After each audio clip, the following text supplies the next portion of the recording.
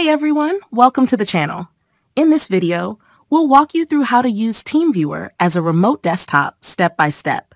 Whether you need to access a computer from a different location or provide remote support, TeamViewer makes the process simple and secure. Before we get started, make sure to subscribe to the channel and turn on notifications so you never miss out on our latest tech tutorials. Alright, let's get started. Step 1. First, open the TeamViewer app on both your computer and the remote device you want to connect to. If you don't have it installed, you can download it from the official TeamViewer website and follow the setup instructions. Step 2. Once TeamViewer is open, navigate to the Remote Control tab. To connect to another device, you'll need its TeamViewer ID and password. Step 3. Now, in the Remote Support section, enter the TeamViewer ID of the remote device you want to access.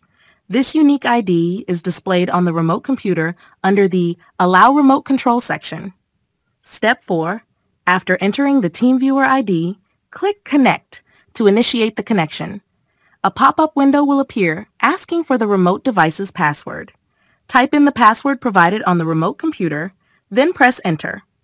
Once the connection is established, you'll have full access to the remote desktop, allowing you to control the device just as if you were sitting in front of it. And that's it. Now you know how to use TeamViewer as a remote desktop for seamless remote access and support. Thanks for watching!